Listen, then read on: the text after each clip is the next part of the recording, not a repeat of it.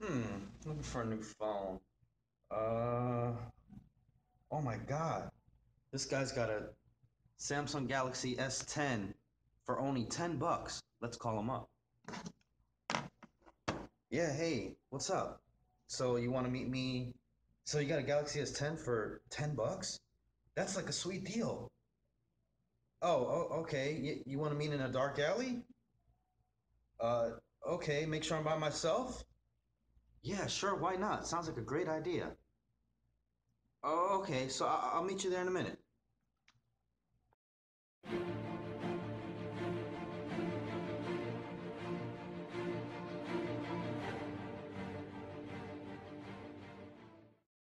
Hey, what's up, guys? This is John from Magic Tech Review. Obviously, you shouldn't meet people in back alleys to buy phones, but what I really wanted to go over today is when you buy a phone, please, for the love of God, do not reset that phone as soon as you get it, um, because you're going to be left with a phone that probably you're not going to be able to use.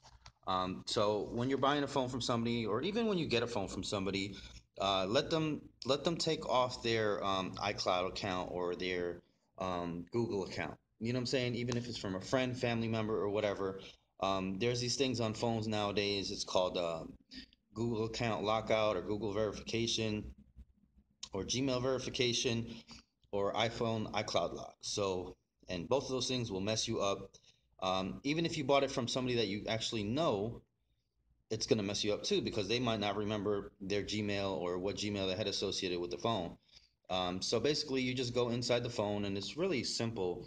You can even do it yourself on Androids. You just go inside the phone, you go into settings, and then you go into account. So you go inside, and then you go actually into accounts. If I can find that freaking phone, accounts, and you're gonna find the accounts associated with that phone.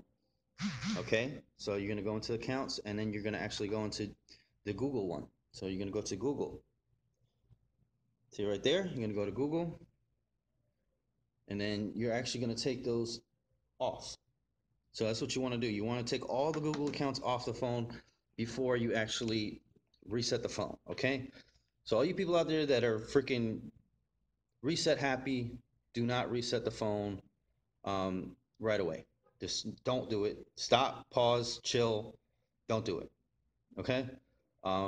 More than likely times you can just remove the Google account, remove the apps, and delete stuff off of there, and that's it.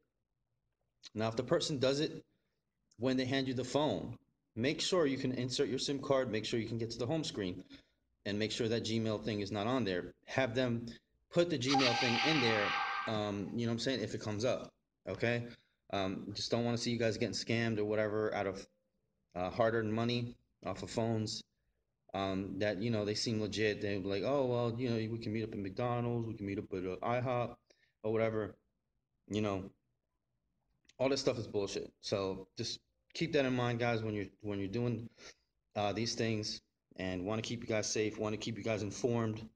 Now, everybody that's selling phones out there on Craigslist and offer up and all that stuff, they're not out to get you. You know what I'm saying? Not everybody. Sometimes it happens, sometimes it doesn't, whatever. And when it does happen, you're going to learn your lesson very hard and very quick.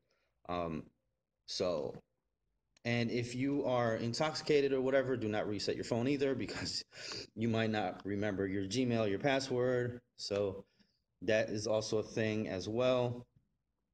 With iPhones, it's a little bit harder to take off the iCloud account. You actually have to have the password for the iCloud account. So you might get stuck with an iPhone that just has an iCloud account that you can't get rid of. So you're going to be basically stuck with the apps that it has on there. You're not going to be able to download anymore. But I mean, I guess whatever, if they already have some apps that you like up there and whatever, the case may be, you might have got it off somebody. They just didn't remember to remove their iCloud account. So as long as you have access to the PIN or whatever, you're fine. But if you reset that iPhone and it has the iCloud account in it, forget it. It's pretty much done. Unless you know the number or whatever like that, and unless you can get in contact with that person, which they might have just sold the phone and just not even really cared anymore or whatever. You know what I'm saying? Don't even check their phone, or they might have used a temporary number just to sell the phone. I don't know. I don't know what the case may be, but yeah, that happens too sometimes. So guys, what did Magic tell you? Do not reset that phone as soon as you get it. Chill, relax, take a look around the phone. Um, Take the Gmail accounts off, take all the Google accounts off, then reset the phone if you must. Okay? Well, this is John from Magic Tech Review. Hope you liked the video. Leave a like and comment, share, and all that good stuff. Thanks, guys. Peace. Thanks for watching my video. If you like what you saw, please comment, like, share, subscribe, tell one of your friends. If you want to donate directly to my son, Little John, here's my Patreon account. It's in my link in description and also on my info and on my channel art. Thanks for watching, guys. See you guys in the next one. Peace.